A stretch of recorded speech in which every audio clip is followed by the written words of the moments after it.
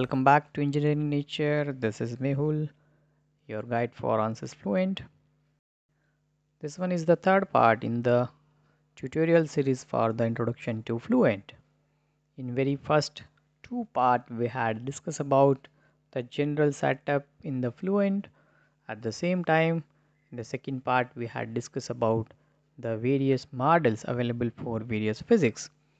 I recommend to visit that tutorial first before proceed this one. Now let's move to this video tutorial. So once you done your general setup, at the same time choose appropriate physics of the model. So now you should go with the material selections. You double click on that. You can select fluid as well as solid material from this window. You can you can set the name for your material. The various fluid as well as solid materials are available in the Fluent database. Once you double click on Fluent database, the library for the various properties are available with us. These are the various fluids or materials which you can select and actually you can use for the fluid flow. Let me show you. We have water. Once you select the water, the property for the water, that is general property for water, density, viscosity and all others, can be visible over here. You can simply use that property for your simulation by copy that and close this window. Once you copy that, it will appear into your the selections of fluid material. So I had selected water, liquid as well as vapor. The air is by default material in the Fluent. Similar way you can also set any new material or fluid, and then you can define or create the fluid property for that. Once you select or once you set the material, then you need to define the cell zone condition. So in the cell zone condition, actually you can set the fluid which we are actually going to use in the fluid domain. So once you double click on the fluid zone conditions, in the fluid zone condition you can actually use various options where you can actually set the porous material from the porous zone, so that porous zone windows will be enabled.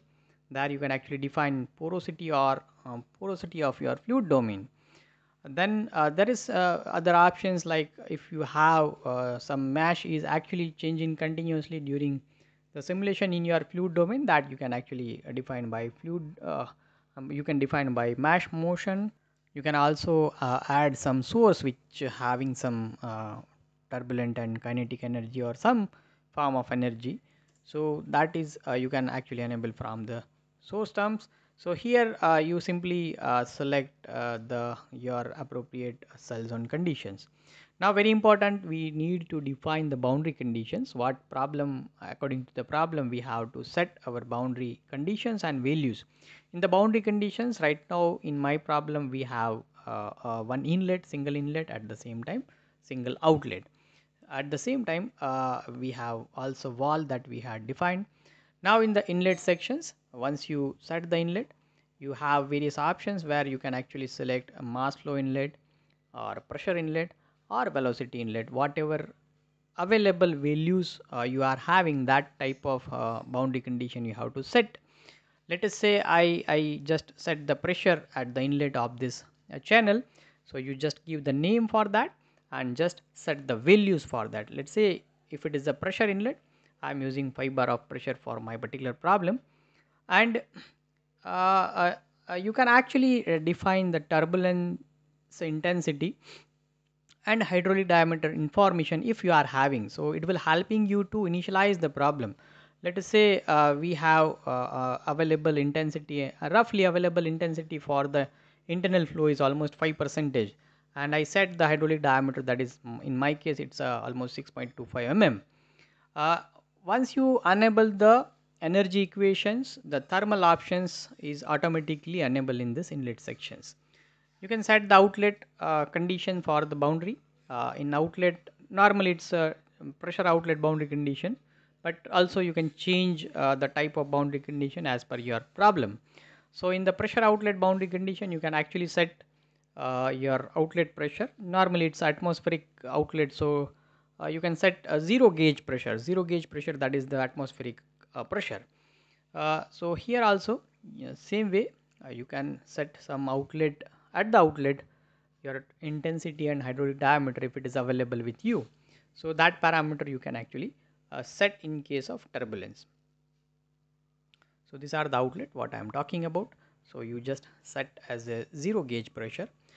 You can also prevent the backflow by just enabling the prevent backflow. So this is all the inlet as well as outlet boundary conditions, and then you can actually set certain wall condition. Right now in the wall you just go to the edit mode. In the wall, in current problem, we actually set as a no slip wall boundary conditions, because it's a stationary wall. You can actually name that wall, and because it's a stationary, so it automatically consider as a no slip boundary condition. That means velocity must be zero at wall. You can also set moving wall in case of turbines or pump, impeller of pump, where you can set the rotation of that wall or that blades. So current problem, I said that it's a no slip boundary condition. You can also, if you have some shearing consideration, you can set that.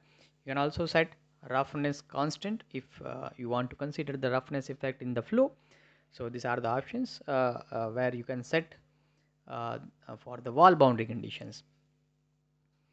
Now after set of boundary condition, you can actually, if mesh interface is individual case, if your problem is actually having different mesh interface issue, then you can actually define this.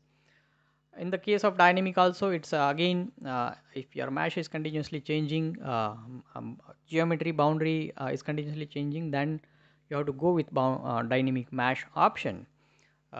This option is generally using for, like, let's say piston cylinder problem or something like that. So you can visit my tutorial regarding dynamic mesh tutorial. Then you you should set certain reference value. In the reference value normally used to calculate certain results. If you set reference value from, let's say, inlet. So in case of inlet, because our current problem is if it is a two-dimensional problem, then definitely you have to set the depth, that means hydraulic diameter. They automatically consider as a 1 meter, so that you can set to calculate certain results in the reference value. So this is all about the general setup that we need to set for our particular problem. So I stop here, and then we proceed with solutions and post processing part. So thank you very much. Stay connected. Goodbye.